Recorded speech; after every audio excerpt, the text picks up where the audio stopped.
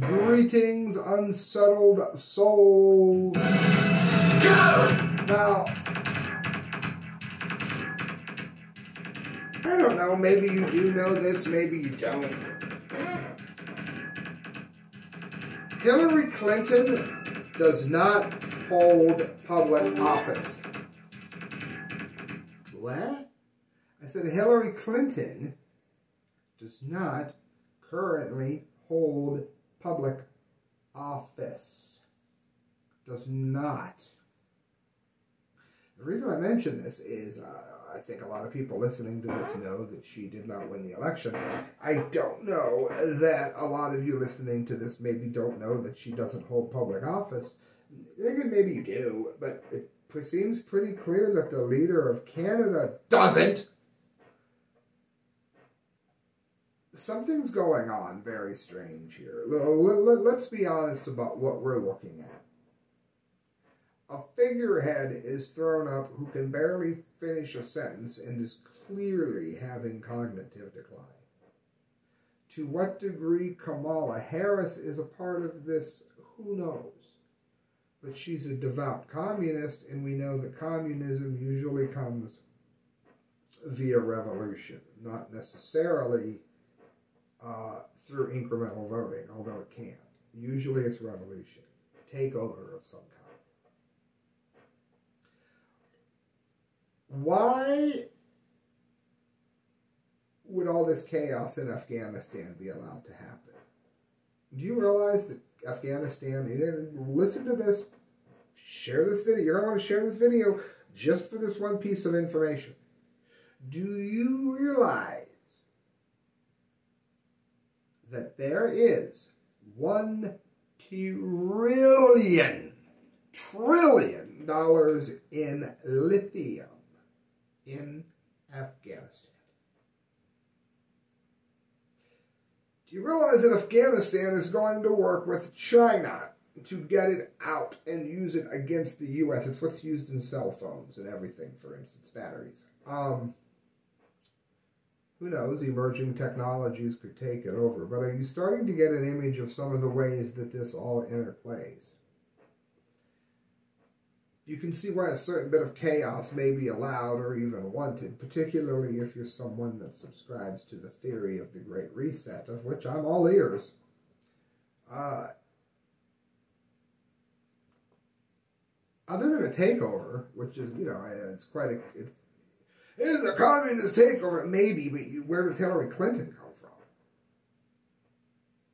Why is the leader of Canada contacting Hillary Clinton regarding this? I'm not saying asking her advice, or, I mean, she was Secretary of State. Like her or dislike her, she was Secretary of State. It's simply the truth. So the idea that you would contact someone with her experience, if you want to use the word, God, that hurt to say, that makes sense. Other presidents have been consulted on things. But, you know, draw your own conclusion here, but that seems like this is something more. And what it is, I mean, I'm not going to be some kind of crackpot that tries to, you know, over-guess what this means. But I think it's worth listening to, so here we go. InfoWars. Canadian Prime Minister Justin Trudeau says that he discussed the Afghanistan fallout with former Secretary of State Hillary Clinton amid reports Joe Biden hadn't spoken to any world leaders. Then why didn't he speak to Kamala Harris? Why didn't he speak to the current Secretary of State? Why did he pick Clinton? Anyone? Quote, I also spoke last night with former U.S. Secretary of State Hillary Clinton, Trudeau said on Tuesday, saying that she shares our concern for Afghan women and girls. Well, if you couldn't get a hold of Biden because he's so busy running the country, why didn't you get a hold of Harris? We all know that Harris cares about women's rights. I can't even do her cackle. I'll try to learn it. I also spoke last night with former U.S. Secretary of State Hillary Clinton, who shares our concern for Afghan women and girls. She welcomed our efforts and urged Canada to continue our work. She has no official capacity to welcome help. She's in no official capacity to accept help. She holds no office. She welcomed our efforts and okay, we just heard that.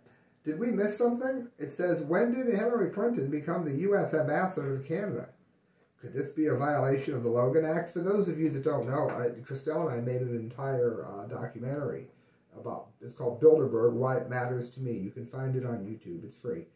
And we talk about how the Logan Act is being breached, among other things, every year at Bilderberg, because the Logan Act prevents anybody from working out a deal with another country outside of officially being sanctioned to via the U.S. government. Like, I can't go to North Korea and work out a peace deal with Kim Jong-un as we sip some wine and eat 15 pounds of Swiss cheese. That is illegal. It was even brought up, you know, that's why, what's his name?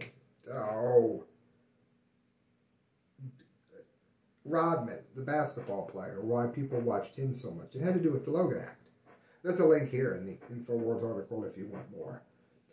The bizarre admission came one day after cabinet officials admitted Joe Biden hadn't yet discussed the debacle with any world leaders.